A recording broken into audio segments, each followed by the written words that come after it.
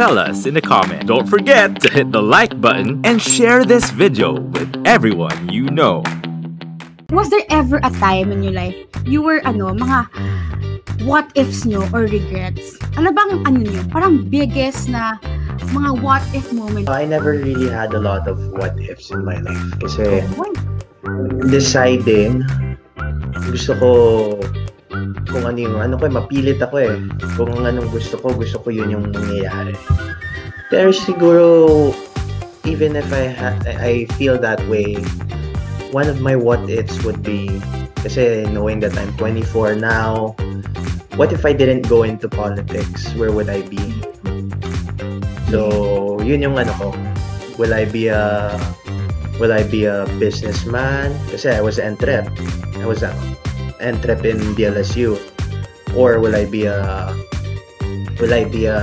aspiring rapper? Diba? Singer na talaga. Or I don't know. But before alam ko I had a very tough dilemma. Kasi nga when I was in 2016, back in 2016, my dad asked me na parang, what do you want to do when you grow up?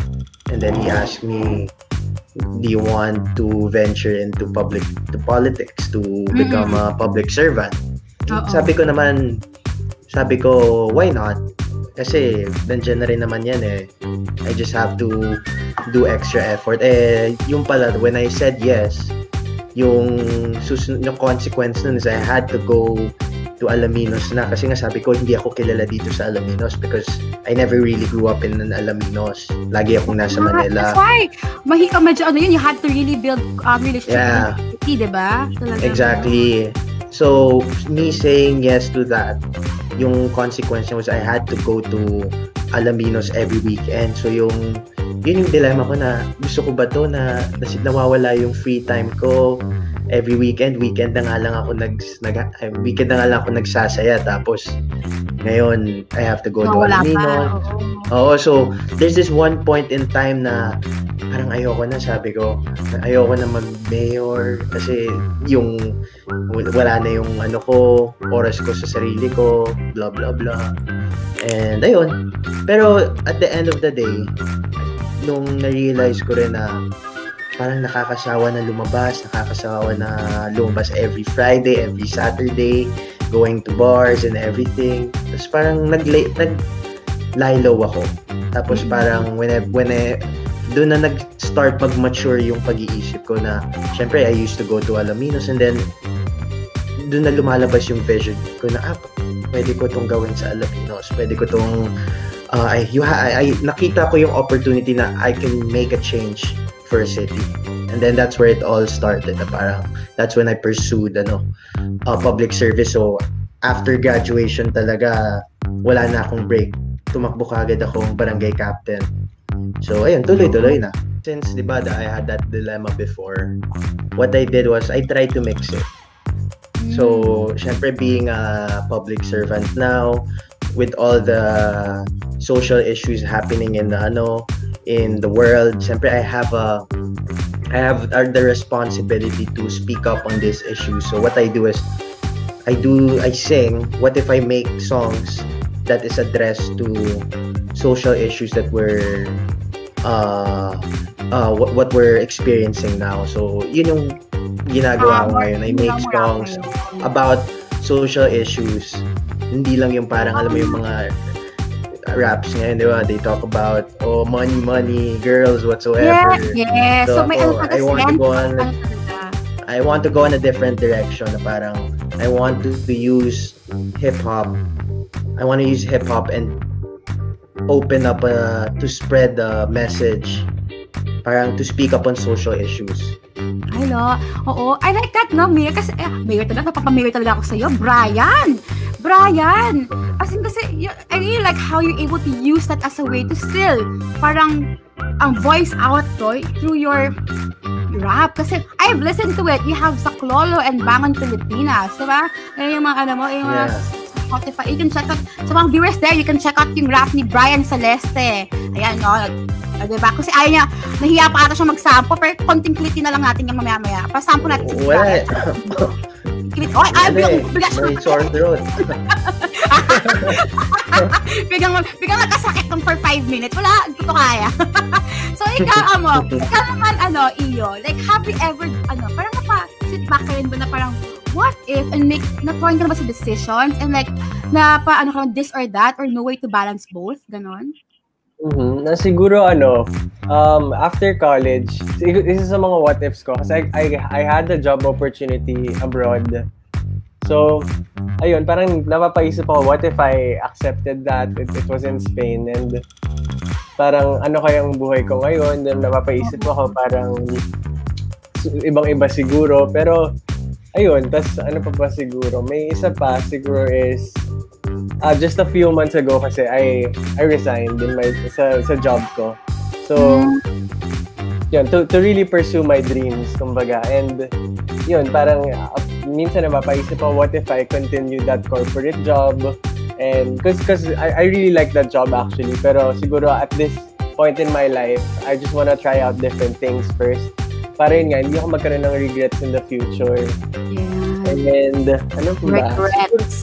Siguro what if I also pursued my tennis career abroad or something after college? What if I really went all the way, kumbaga?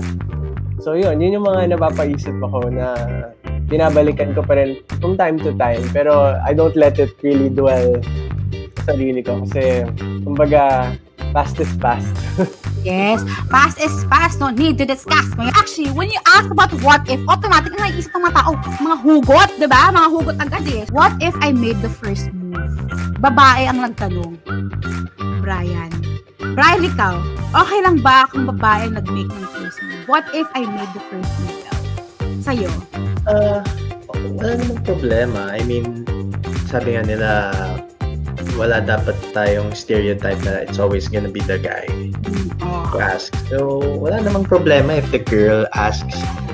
I mean, it really depends naman depende naman yan sa pagkatao. You shouldn't judge the entire relationship of what it could be based on who asked first. I mean, it doesn't matter naman if it's the guy or the girl who asked. At the end of the day, magugustuhan mo ba yung babae on her personality or whatsoever?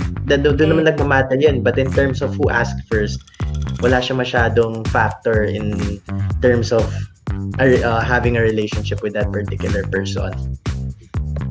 Ay, gusto. I like that, ha? It doesn't matter, ha? Kasi people really have that, stereotype na parang, dapat, nahihiya daw siya. Kasi hindi ko nagtanong yung person na nagtanong na yun, nahihiya siya to make a move. Kasi, crush siya siguro yung gusto niya i-DM. Nako. Ikaw, Iyo, anong take mo doon? What if I made the first move? Pag may nag-move sa'yo, gano'n. May nag-move sa akin. May nag-move sa'yo, gano'n. Para sa akin, kasi it's 2020, we're all equals, kumbaga. It's 2020. So, para sa akin, walang issue yun if yung girl yung mauna. Parang, for me, that's, parang girl power, the girl is making a step into her decision, kumbaga, and ito gusto ko, kumbaga, and wala, for me, that's not an issue or anything like that. So, regardless of kung sino man, yung boy or yung girl yung nag-first move, if it works, it works. So what if pagka-love life sila, especially silang dalawa, si Mayor Bryan, paano i-handle ang time management niya? How he divides ang time in 24 hours? Nako!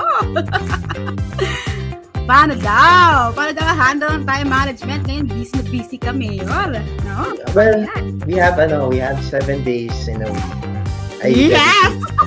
I dedicate 5 days and then the weekend. May time pa rin naman. Kasi dami nagsasabi kasi pag ang dami sila tayo ginagawang reason talaga kasi I don't have time. Diba? Naman ganun eh. Wala akong time, I'm busy. But gusto ko yung tanong na yan, ha? That's not really an excuse, is it? Diba? Kayo, anong take nyo doon? Diba? Si Bryan nga sinasabi, there's 7 days in a week. Diba? You can always make time for it. Diba? Diyan, ako, parang mga time dyan, how you divide the time. Ikaw, Iyo, how do you divide down your time? Do you believe in that? Do you believe in the excuse, I don't have time? No, para for me yun din. Parang sabi ni Bryan na, for me, you always have time, and if yung thing na yon, if you put it first, lagi magkakaroon ka ng time for that. So, if wala kang time, baka you have to reassess and think. Baka hindi mo na siya gusto siguro. Ewan ko. Ay! Nako, you have to rethink din pala. Diba? Parang di ka pala masyadong pag naisip ko pala yun. I don't have time. Ako guys ha, so alam niyo na, pag sinabihan kayo I don't have time, medyo double think yun na yan. Kasi sinasabi ni Bryan siya ni Iyo, it's not really an excuse. Sabi nga nila, diba, kung gusto may paraan. Yes. Kung ayaw, may dahilan. Good. Laging isipin yan, ha? I'll just say hi to some of the viewers. Sa dami nag-hi dito ngayon. Hi, Riza Paraiso. We have Riolando Ayarte. Hamang Kantilan. We have, hi, Isa Ramos watching right now. Hi, Trish. There's no such thing as no time. Maybe that person became a priority. Wow. Drop it. Diba? Tama. Sabi ni Patricia Bugia, ouch, ang heavy naman po nun. Sorry, yun talagang reality. Nanggalan na po kay Bryan tsaka kay Iyo yun. What if you're able to go back in time? Which part of your life would you go to? Ay, may ganun. Ako siguro was, because I studied abroad. I studied in Spain for a year. And parang, yun yung, actually, that was after I had the accident.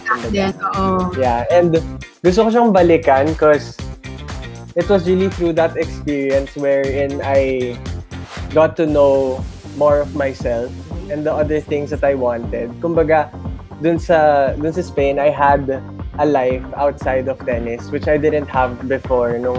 Ever since I was a kid, since 5 years old, puro tennis, puro sports. As in, I think I really didn't have much of a childhood kasi super sa sports na talaga kaming mga brothers. 3 brothers kami, and we were all tennis. And siguro, yun nga, nung time na nag-aaral ako abroad, it was really the time na sobrang dami kong nalaman. Yeah, gusto kong balikan kasi ang dami kong na-discover about myself. Doon ko na-discover. Napaka-safe ang answer. Doon ko na-discover yung parang na marami pala akong mga gusto other than, tennis. That, I had the passion for acting, for singing, for cooking also. So, ayun. So, parang yun yung isa ko sa mga gusto kong mabalikan. Ikaw, Bryan, medyo safe yung answer ni Iyo dahil ha. Hindi ko siya matitiis dyan. So, ikaw, Bryan, if you were able to go back in time, na pwede mong ulitin, ano yun? Na pwede kong ulitin? Pwede ba experience? Siguro, for a very brief moment. Kasi knowing my life right now, it's very hectic. Alam mo yung buhay na you have to solve a lot of problems. So, my life right now is very different than my life before. So, kung may babalikan man ako, even for a brief moment lang, ayoko siyang patagalin. Siguro, I would want to go back to my college days where everything was easy. Alam mo yung same. Alam mo yung feeling na grabe, ito yung pinoproblema ko ngayon.